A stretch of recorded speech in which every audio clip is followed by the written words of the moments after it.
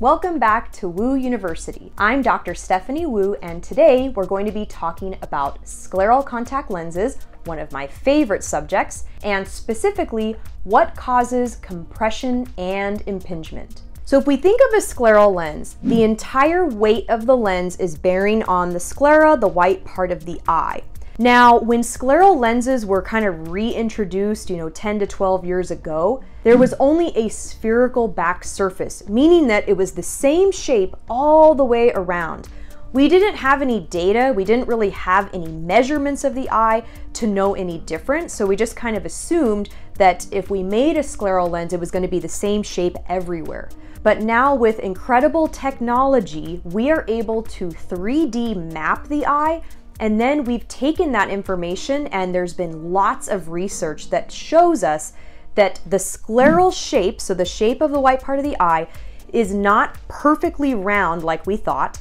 It's actually toric, so there's some astigmatism and some different shapes that can be happening on the white part of the eye. A lot of patients not only have astigmatism or toricity on the white part of the eye, but a lot of times it's irregular. So you might have a very elevated part over here and a very depressed part here, and then an elevated part here. So it just depends on the patient's anatomy.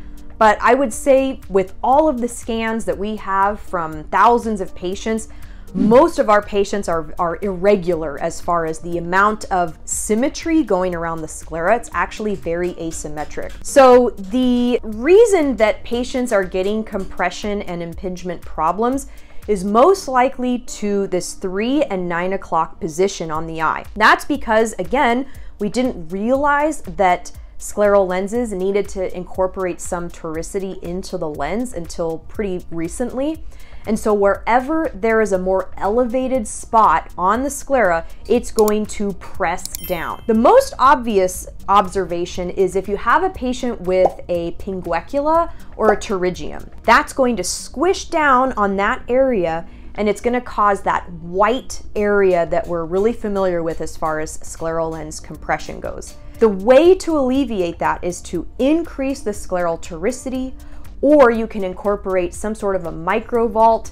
You can even notch around it so that you're actually creating a piece that is not even touching that area. Or you can use special technology like 3D scanning. There's different companies that offer this technology where you can do a 3D map of the eye and then create a scleral lens that's very custom.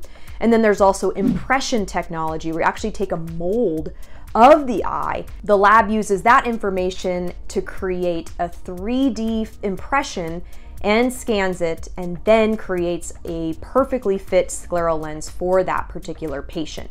In my practice in Las Vegas, I would say 80% of all the scleral lens fittings we do now incorporate this type of advanced technology, because some of the more foundation or basic scleral lenses just weren't cutting it. It was taking us so long to get to the end result. But now that we know why, we know that it's probably related to the scleral toricity and the amount of irregularity of the shape of the sclera. Now we know that if we incorporate some of these technologies that help us kind of 3D map the eye or give us more information, that can create a more custom lens. Hope you found that helpful. We've got tons of videos on scleral lenses on woou. So if you visit woou.org on past events, lots of information on scleral lenses.